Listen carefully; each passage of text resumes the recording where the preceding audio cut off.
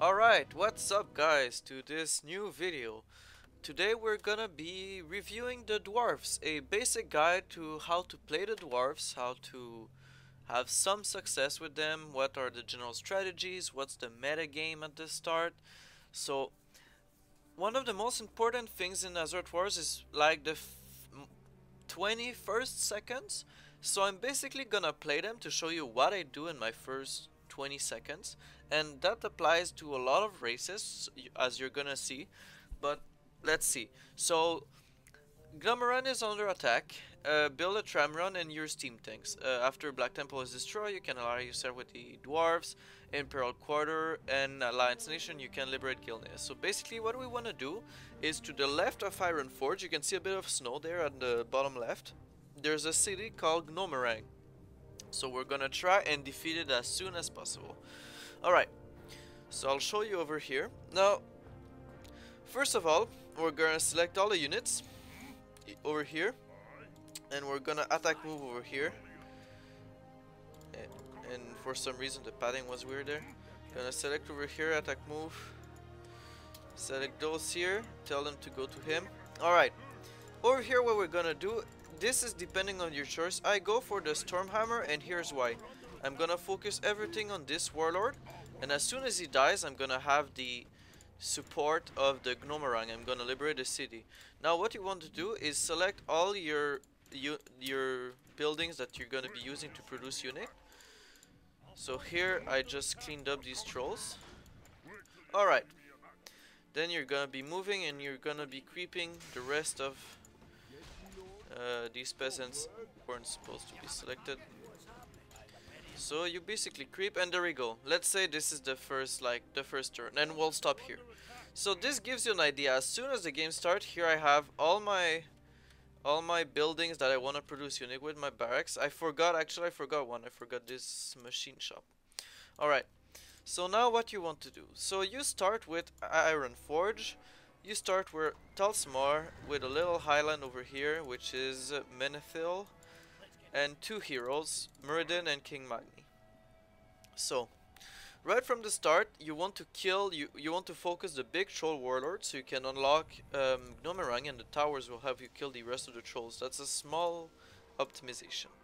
Alright, for your spells, Muradin is usually basically straightforward. You want to get your stun, and the other is a choice. If you are good in buying mana potions, you can get his activate. That's basically like gives him lifesteal and bonus damage. So you get that skill and you use your shops, which are over here, to buy mana potions and make sure that he always has mana. If not, I recommend getting attribute bonus, especially if you lose your heroes a lot. It will help a bit to keep him alive. So I like having attribute bonus if you're a starting player. If not, Stormhammer is okay. It gets better with levels, but at the start it's not very good, so I usually don't get it. For King Magni, there's more of a choice. I personally like Stormbolt and Earthgrace because I will use mana potion, and Stormbolt is the best tool you have as dwarf to aim heroes. It's really good because it's a long stun, and combined with the stun here of Muradin and the dwarf, will go to them later, the riflemen, they have something that reduces armor. It's a very good combination to target down heroes. So I like Stormbolt, and as always you need your heal, and the only dwarf heal is this one, Herd Grace. It's basically, as you see here, it's like the alchemist here. Some players go for the attack speed. I personally don't, because I don't know, I prefer having spells to cast, but that's your choice. If you're a new player, I recommend going for one of the spells and the aura. Don't get stats on Magni. I don't know why you would, but hey, that's a choice you have. Alright, so once you have conquered your land, and now I'm gonna do, I see dead people. So once you have creeped over here, you're gonna want to take this point, which is Dunmore Door, and then you want to creep Grim Battle area. So here's a little tip. All of these guys have, except here, but all of these guys have heavy armor, and these ones too. So what you want to do, I'm gonna speed this process up. What I usually do is you want to use griffins because griffins are really powerful. So here's my griffins, and I have one more over here. So have your griffin squad on some odd key. Usually I have my number 4 odd key. I have number 3 is elites and heroes, number 1 is your buildings, number 9 will be your upgrades. So what you do is you search for your blacksmith. Now for the dwarf you got one here and one in Ironforge, number 9, so you can start on your upgrades. Okay, so here are my dwarf, and let's see how they have no upgrades and they're pretty damn. So lightning this and focus them on the big guy to start. You want to I failed here, but you want to be microing the one that's getting targeted by the big guy. Alright, and there we go. That's Valestra's down, that's 60 gold. And I'm not doing very good, guys, but usually you can clear up this camp with 4 or 5 griffins remaining. So that wasn't the best. But once you clear these guys, you can get these ones pretty much for free. You just target the Dark Shaman here, one volley, and there we go, and the rest they're gonna get them eventually. And after you can get these ogres. So that clears out, and then you can send some warriors, these guys, and just get the points. So you do like shift order, gonna do here, and shift order here, there we go. So one here, and they should clear out, and then you just farm with your griffins. As soon as you need them, you can bring them back. Alright, so what happens once you have, so you can reassemble your army over here, and there's 2 strategies from here. Make sure, here's the tank. Make sure to have at least 4 riflemen in it, because it's really powerful when it's loaded up. So once you're here, you want for sure to control this point and try and get this point. So, and creep these creeps here. So you got, and there's very important, there's a goblin merchant over here if you need. So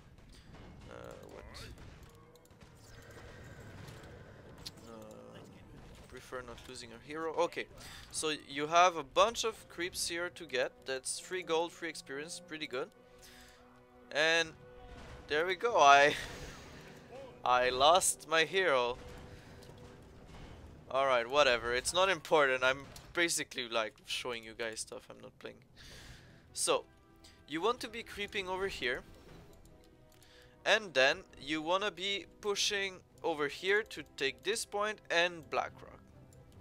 So white yellow is, in my opinion, the easiest race to start with, is because it's pretty straightforward where you have to fight. It's over here, and sometimes you're gonna do the long crossing over here.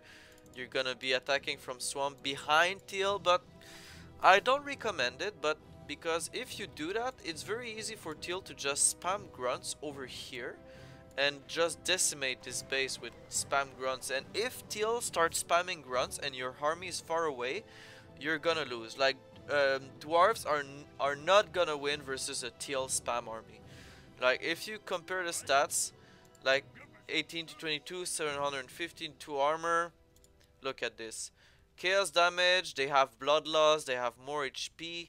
They probably will have more upgrades than you at that point, and if not, they're gonna be at least the same upgrades than you.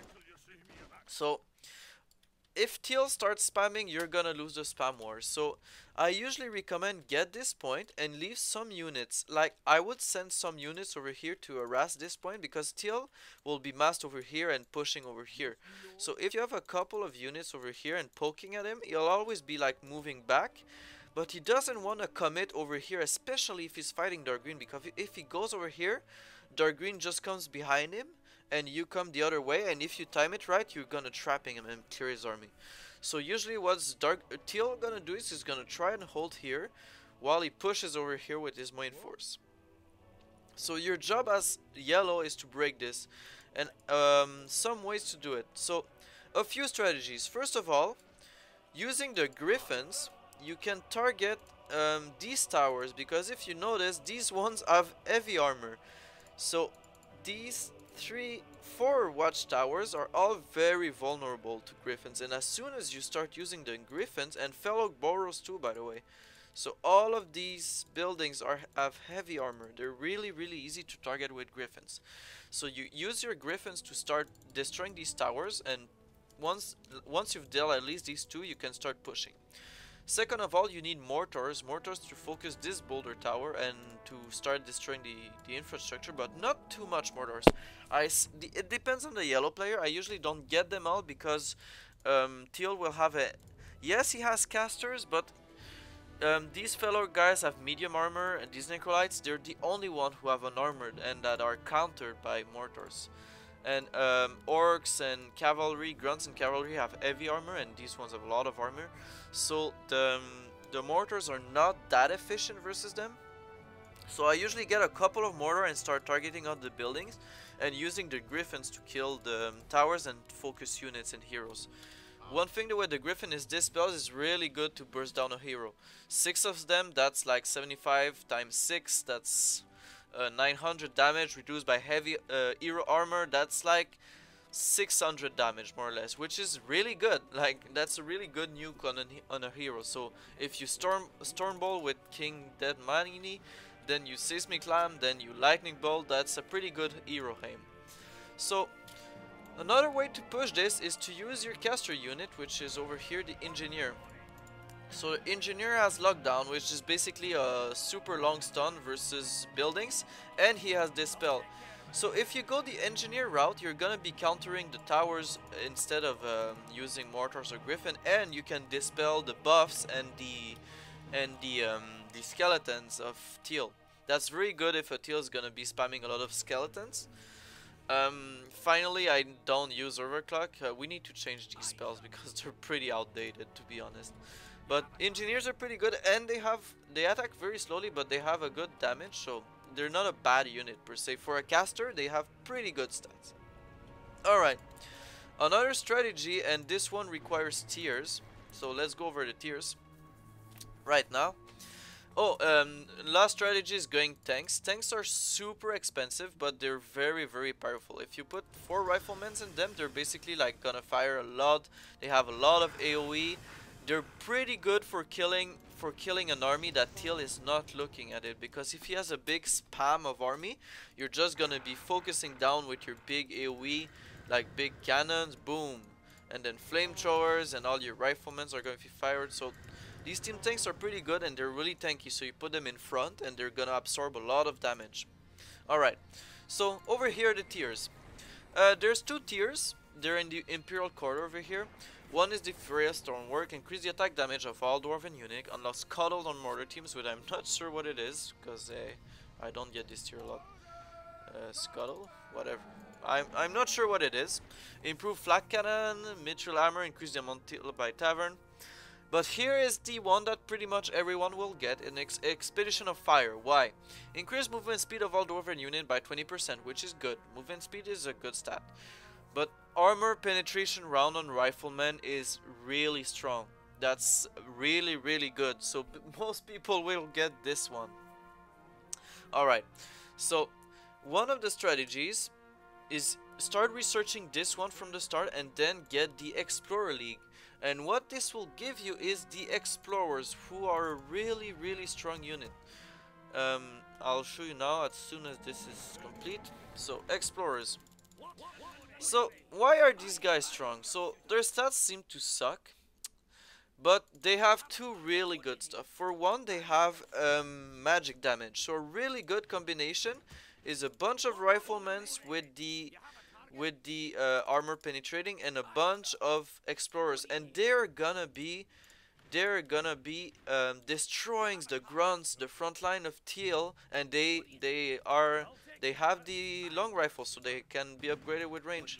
So they're gonna be destroying the front line of Teal because they have magic damage. Coupled with the reduction armor of the riflemen, it's a very good squad of units. So, and again, another thing, they have a kneeling ward. So each of them has a kneeling ward that lasts 30 seconds and has a fairly long cooldown. As you can see, I think it's 2 minutes, something like that. It's really long. So let's see, it's turn 15. It's gonna be long. So, Explorer and Rifleman army is pretty good. And as always, as most of the teams, you want to have your elites. So the Dwarven elite is the Thane over here. The Thane is an heavy melee unit, and they're very tanky and they have very powerful spell. They actually have the best tanking spell in the whole game. Activate Perfect Avatar. It's basically, they become, it's like it's like Divine Shield, but units still attack them. It's completely overpowered. So here, let's say your front line is attacking, you stunt and then boom, and there you go. You take 1 damage from every unit. It's completely busted. Like, it's so powerful. So with these guys, and they have a self heal, they have taunt, they have bash, resistant skin, perfect avatar. They're really good frontline. So using them plus healing wards over here, and maybe you have some engineers. And actually, engineers don't get upgraded by long barrel, which is a shame. They should. So engineers that dispel, that's a pretty good composition over here. Another composition is the more balanced one. There's the Griffin one, but you need to be careful because if you want to go Griffins, you usually need Storm Hammers, which is really good. And if you go Griffins, I usually get the Elemental Mastery because the Chain Lightning that they get, it seems expensive, but the Chain Lightning does so much damage here. I'll show you in a second. Alright, the other masteries, I'll go over them fast. Siege Masteries. Increase damage by 15 done to mortar teams and flying machines, and still Siege Tank gains the Reaper Crew ability.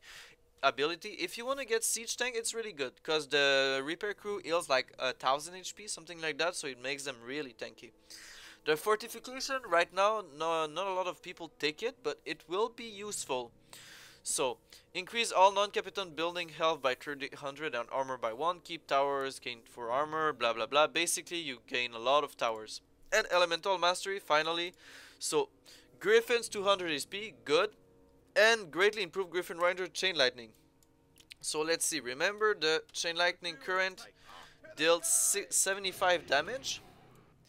So let's see where it gets now. Elemental Mastery 85. So that's 10 damage more, but it jumps 8 times, each deal 5% damage less.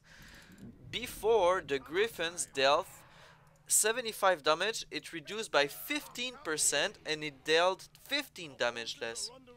So with this, you can basically arrive. Let's just cast a bunch. Oh, I'll see you how you aim tower. So you get here, and then two shot and it's down. So here, look at the damage. Like, and I could have targeted more units. So yeah, I like my Griffins. I very much enjoy Griffins. They're really good for just arriving. And like that's in an army, that's really good damage, especially if you're focusing the hero. That's really good. So that's pretty much. Another detail I forgot here is Belgun. He basically has a big dispel and he's your demi hero, and he also has flare. So try not to lose him because his dispel is very useful, especially if you didn't go for Dwarven Engineers. Alright, so this is... Oh, and here's Bran, he comes with tears. So this is basically the start of the game. Once you destroyed Blackrock, what I usually do is send a couple of guys over here.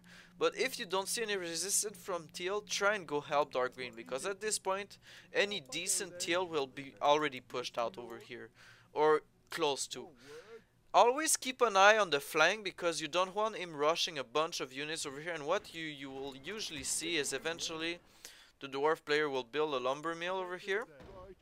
And at least get some riflemen in the tower. Maybe upgrade this one. It's pretty expensive, but cannon tower is less expensive and it's useful versus grunts. Like the upgraded cannon tower has a shit ton of damage versus grunt. Look at this. That's so much damage in an AoE. So like if they're starting to come here, you just focus down there. And whoops. So it's gonna be very powerful in this one. Of course, it's lightning speed. So this is an easy little concave you can do to protect this place from teal spam, and it's very useful because if not, you're gonna be losing all your base and then all your territory is open.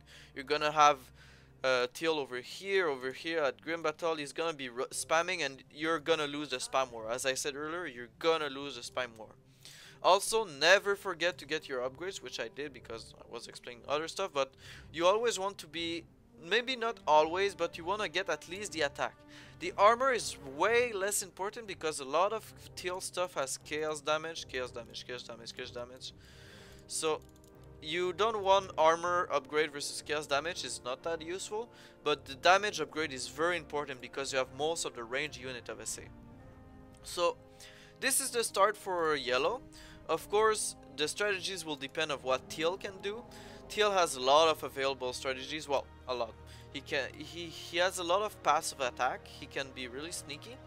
So it all depends on you gotta adapt, and how you do to adapt is you just play more. You need to play a lot of Azeroth Wars to get better at it. It goes without saying. Alright, and finally, just you need to remember where the shops are. So the shop is over here, very useful, and there's another one over here. So these are your Goblin Merchant. Usually they're interesting. They have Skull of Healing, which are a bit more expensive than the one in your shop, but they're both useful. And also these ones, I think these ones are instant. Yeah, Skull of Healings are instant, while Skull of Regeneration are over time. So very useful. Never forget them. Potions are good for your heroes, especially the mana potion, because Dwarven hero don't have a lot of mana. And that's it. I